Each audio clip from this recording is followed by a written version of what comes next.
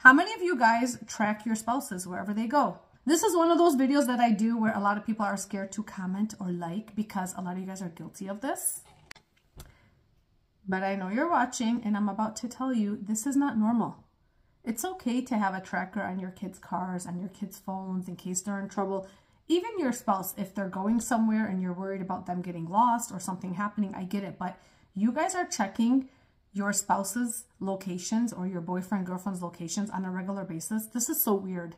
I'm sorry, at some point you guys have to trust one another. I'm not saying be an idiot and just say, hey, go do whatever you want, whenever you want, but you got to have some trust. If you guys have that much time on your hands, you are not busy in life. You need to find something to get busy with. And I'm not even going to get started about how many people are putting, I don't even know what they're called. They're like little tiny chips that people put inside other people's cars or somehow get in their phones and they listen to their spouses or significant others' conversations. You guys are sick in the head. We are not supposed to know what our spouse is saying all the time. If we knew what everyone thought or said, we would not have one friend in life. This is not normal. It's not a way to live.